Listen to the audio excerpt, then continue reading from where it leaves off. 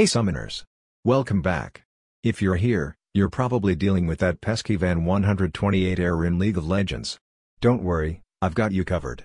In today's video, we'll go through a step-by-step guide to fix this error so you can get back to the Rift. Let's dive in. Before we jump into the solutions, it's important to understand why this error occurs. Van 128 usually happens when your anti-cheat system doesn't recognize your PC as a trusted system, or when there's a conflict with third-party security tools or cloud services. Now, let's go through the fixes. Step 1. Disabling debug memory dump. First up, let's disable the debug memory dump. Press the Windows key.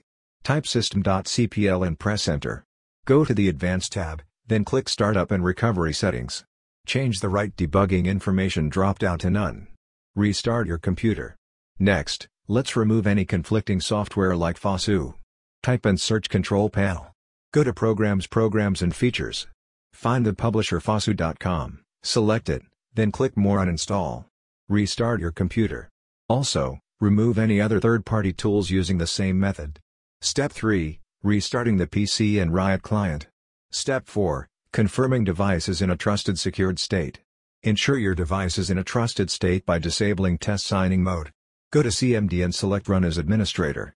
Enter the following commands and press Enter after each one. gdedit/set test signing off. gdedit/set no integrity checks off. Then restart. Step 5. Disabling Crypto Pro Cloud CS. If you have Crypto Pro Cloud CSP, go to Programs and Features. Select Crypto Pro Cloud CSP, click Change. In the pop-up window, click Next, then Change. Choose Compatibility and check this component will be unavailable. Restart your PC. Step 6. Reinstalling LoL and Vanguard. If all else fails, it's time to reinstall League of Legends and Vanguard. Uninstall both League of Legends and Vanguard from your PC. Reinstall both programs. And that's it. Hopefully, one of these solutions worked for you. If it did, don't forget to give this video a thumbs up and subscribe to channel for more helpful guides. If you have any other tips or questions, leave them in the comments below.